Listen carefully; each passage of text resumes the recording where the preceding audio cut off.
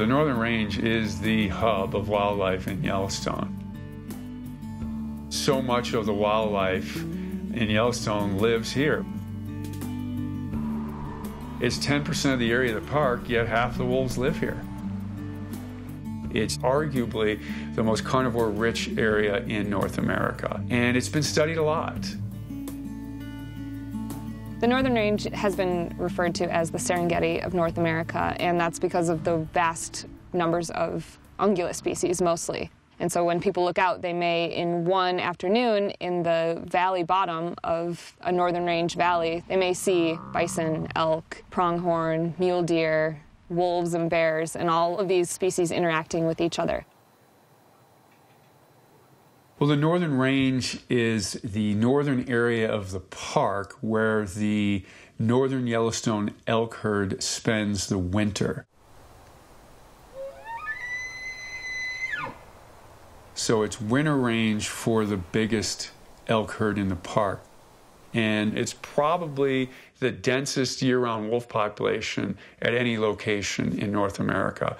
We roughly have 35 to 40 wolves year-round in the park portion of the Northern Range. But we've been as dense as 100 wolves just in the northern part of Yellowstone. And we have pretty high bear densities and cougar densities as well. So we have a great mix of carnivore species, and we have high density.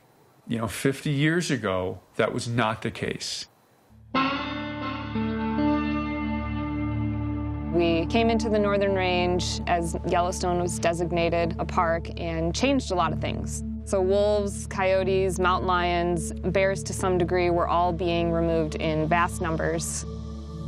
Wolves were eliminated by people directly in the early part of the 20th century. So what happens when you kill off the predators? Well, the prey increases to very high levels and starts impacting the environment. And by doing that, the elk herd shot up, and no one really knows how high they shot up. 20, 30,000 was the estimated figure.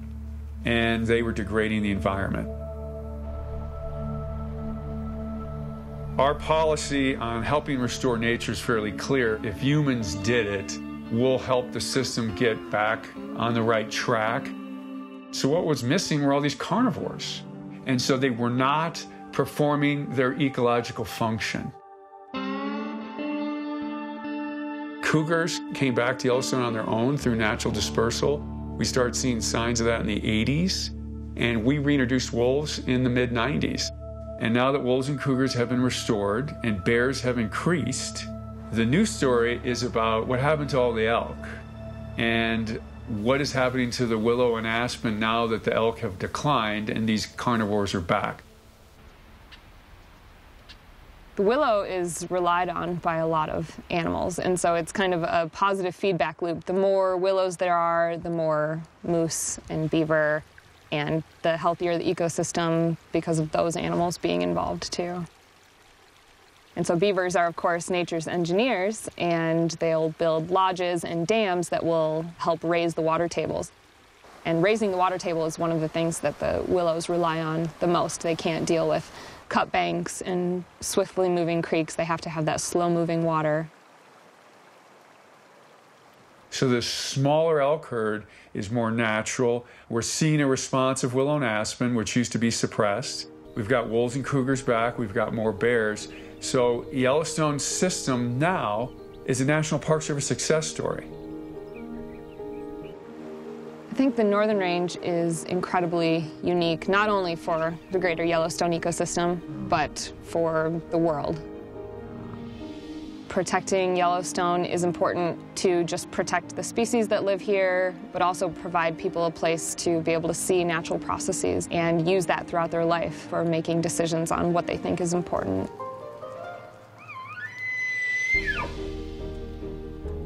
I think a huge value of the national parks is to instill awe of nature into people. Going out on a landscape filled with grizzly bears is not the same as, going to the mall. And seeing wolves bring down an elk or seeing two wolf packs clash right in front of you are life-altering events. There's no question we are changing people's lives by having places like Yellowstone.